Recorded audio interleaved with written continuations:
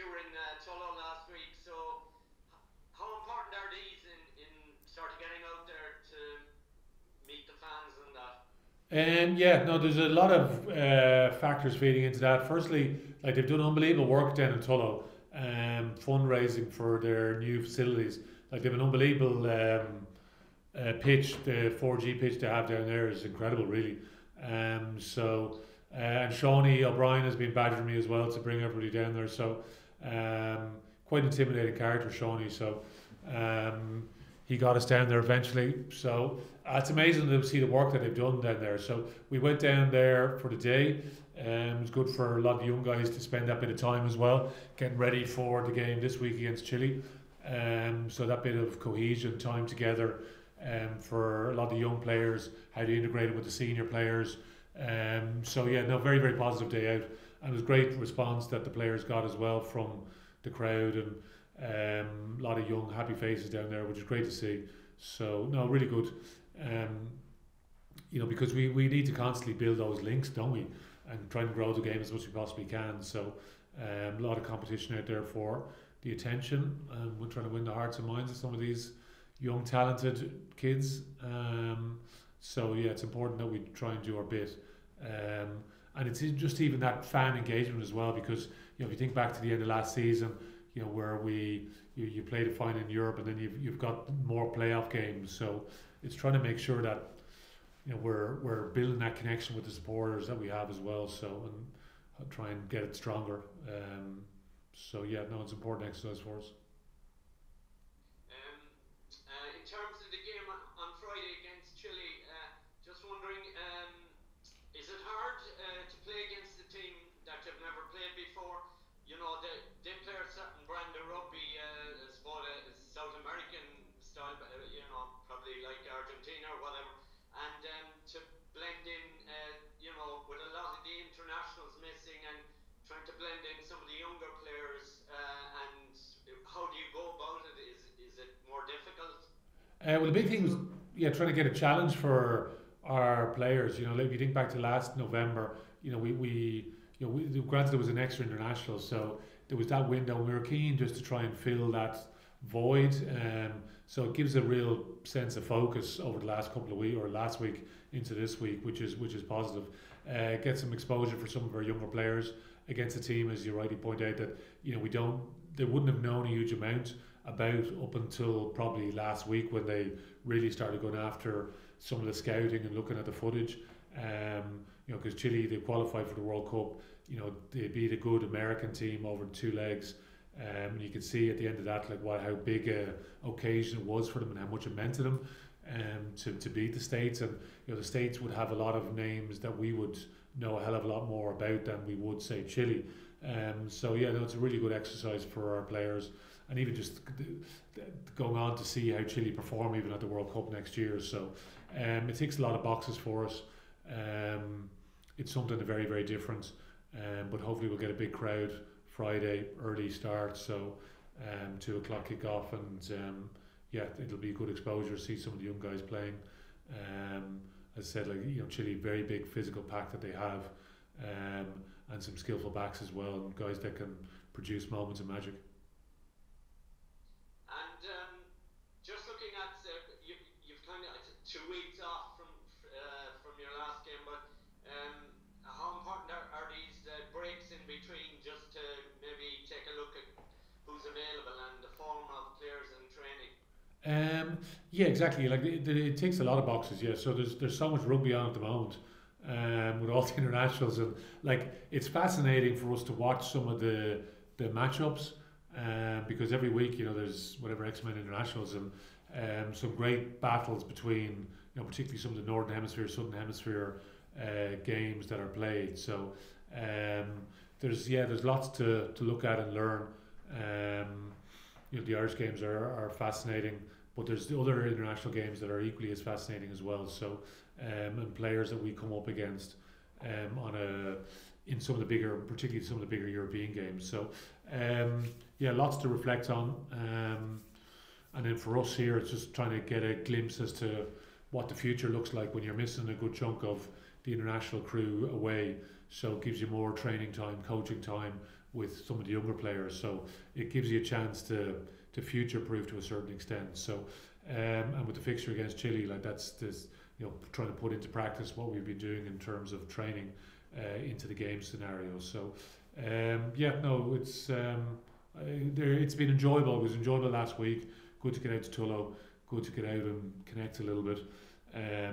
But everything is geared towards this game now against Chile, and then we'll start to turn the page into Glasgow the following week, and we'll see who's coming back post November, and always you pick up a couple of injuries along the way, and but we'll have a couple of guys who probably have missed November series as well that will be coming back into contention, and that's just the nature of the business, isn't it? So you're always missing whatever X amount of players on at any given weekend. So you lose some over November, but you gain some. So but that's what we need, that sort of internal competition as well. And go back to the internal competition, I think this period is important to help build some of that competition now for us into the future.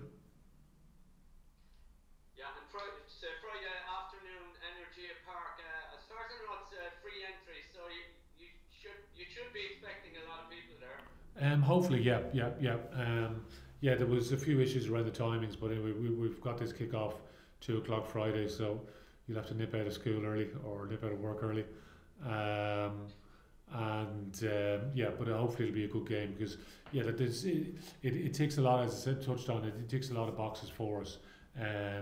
You were talking about the Scarlets game a couple of weeks ago, where we had 3 Leinster players making their debut.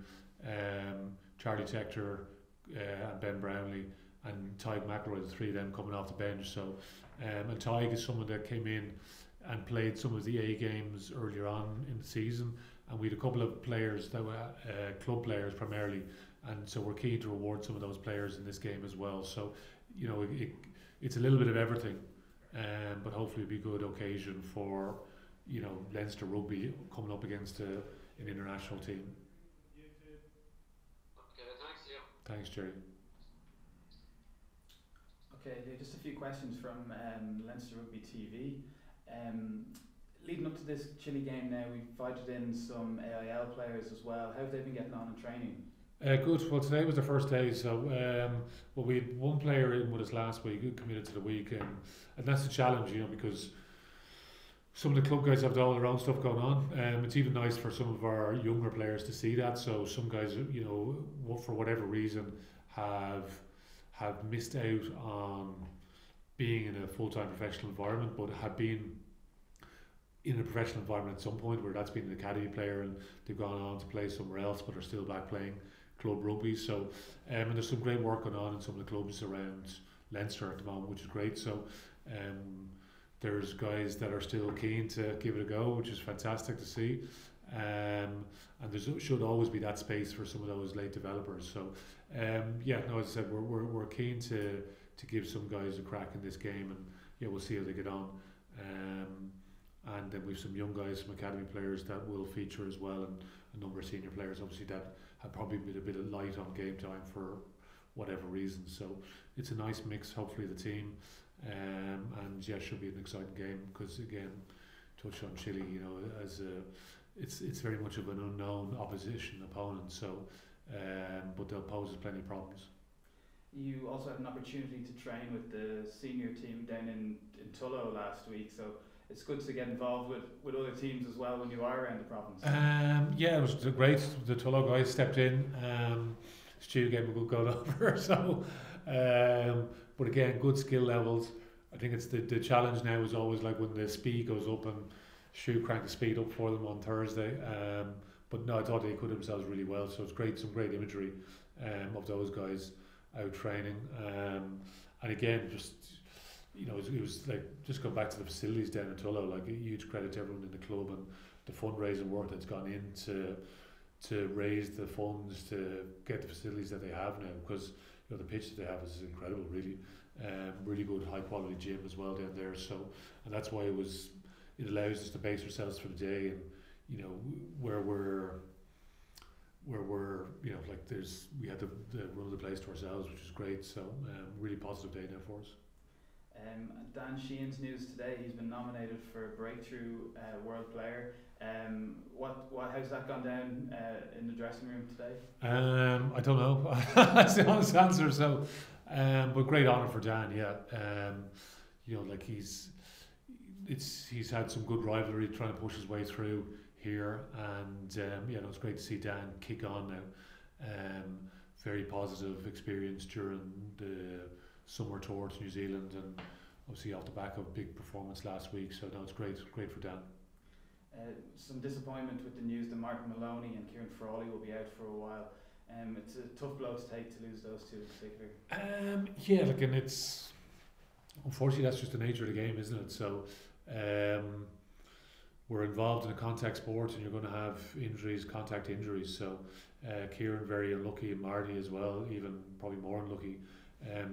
2 incidents in games, both knees. Look reasonably innocuous, but that's unfortunately knee is part of the body where that can happen. So, but anyway, we'll try and take care of the 2 guys as best we possibly can. There's always opportunity in all these things for players just to, upskill in whatever it is, other interests they have outside the game. But anyway, get the lads have their procedures done and turn the page and put a good plan together and get back as best as possible. You see someone like a Josh Van der Flyer who's done an ACL before, and how he's goes about his work during that period, and he's a great role model for the next person that has that type of injury, because but that's, as I said, it's part and parcel of the business that we're in. It's a great game that we're involved in, but it's the occupational hazard of contact injuries that are the unfortunate part of our game, but hopefully we'll take good care of the 2 lads and we'll get them back. And finally, just as you say, Friday, it's an exciting matchup. It's quite a novel game, exciting young players, and an opportunity for some club players. It is worth nipping out of school or work for. Well, that would be the hope now, yeah. Because one of the big things is for us as well, we want to try and build that connection. We've had some great days this season already. It's something we're very conscious, particularly coming off the back of European final last year and those playoff games. So we need to try and make the RDS, when we play there, a very special experience. When we went down to the Aviva, is trying to make that a special occasion as well. And now we're in Energia, so we want to make this a special occasion. So it's a slightly unusual type of game, but it's against an international team, and we want to make sure we treat it with full respect. And we've tried to prepare well last week, and which leads in to this week. It's a relatively short week, but the young players in particular, got a lot of good work done last week. So hopefully we'll have a big crowd there, because there'll be something in it for everyone, hopefully. But yeah, as the season goes on, that connection, if you think back, Munster game in Aviva a few weeks ago, amazing occasion, whatever it was, 46,000 people there. The Sharks game was pretty much sold out a couple of weeks before that, so which is in the RDS. So again, just trying to build on some of that positivity at the moment, and get plenty of sold out games.